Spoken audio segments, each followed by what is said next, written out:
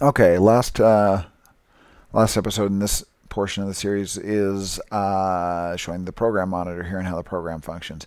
Program monitor is very similar to the source monitor in that it shows a couple things here. It has time code. It has the duration of the entire sequence right here, or the entire timeline right there.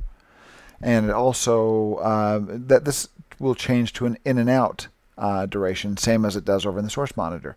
You can also do in and out points in your timeline. If you set an in point, you'll notice that change. Do an out point, you'll notice it change.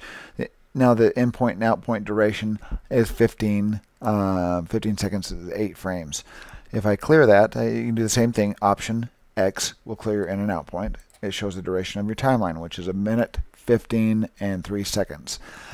And this shows you where you exist, where your playhead exists. It exists at 49 seconds and 17 frames.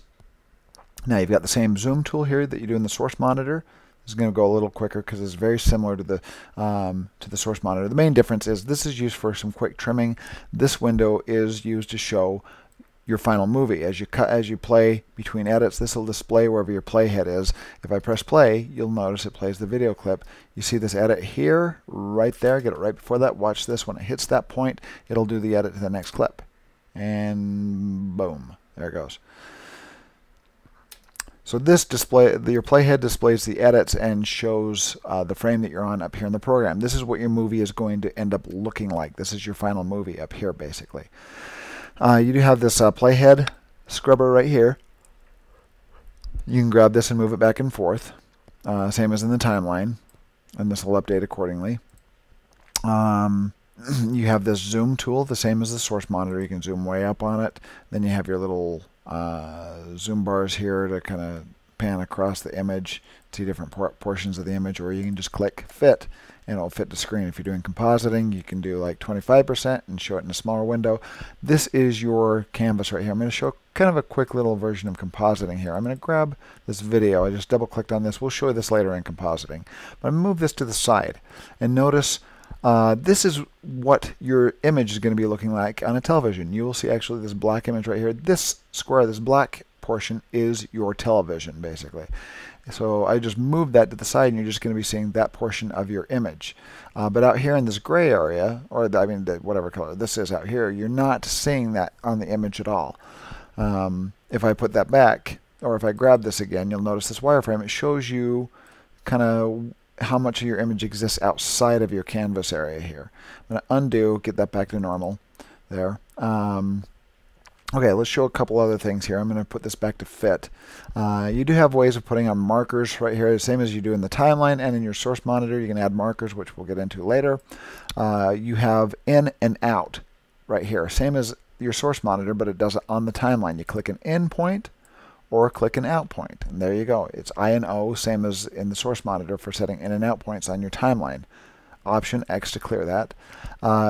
If you do have in and out points set, you can use your Shift I, Shift O to jump between those edits, or hit these items right here to go between your in and out keys.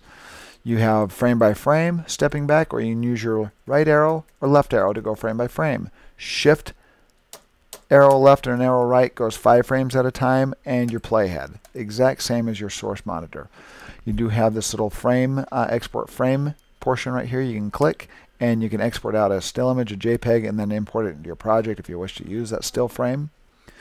And you have your wrench tool to set up. We'll get into this when we get into compositing, some other modes here, multi-camera, playback resolution, a whole bunch of other things here that we'll get into later on as we get into editing.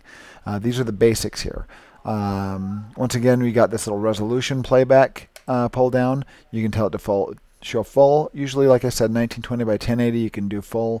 Anything above that, you're usually going to be doing half or quarter, depending on your processor speed. If you have a Red Rocket card, a Black Magic card, a whole bunch of different other things that you can use in Premiere to accelerate to the playback of 4K footage and above. So usually you'll have this on half or full, depending on if you're doing red footage or if you're doing DSLR footage or something not such so taxing on your system like red footage. You can do full. With DSLR footage, we can do full. and we're fine. I'm going to hit Option X and clear this. And then you've got two other keys right here. We're going to get into this when we get into editing. You got Lift and Extract. And I very rarely use these because I use shortcuts, which is your semicolon key and the quotations key next to it for lift and extract. That's basically if you have an in point and out point in your timeline and you hit this key right here, lift, what it's going to do is cut out your in and out and get rid of it. Extract, what extract does is it will take it out and fill the gap. Do that, it did the cut, it pulled that out, and it filled the gap there. We'll get into that later as we're getting into editing. I'm going to undo that. Clear my in and out point, and that is really basically it with your program monitor here. You do have some other options up here that we'll get into, very similar settings to what you'll see under this little toolbar here. So we'll get back with that later.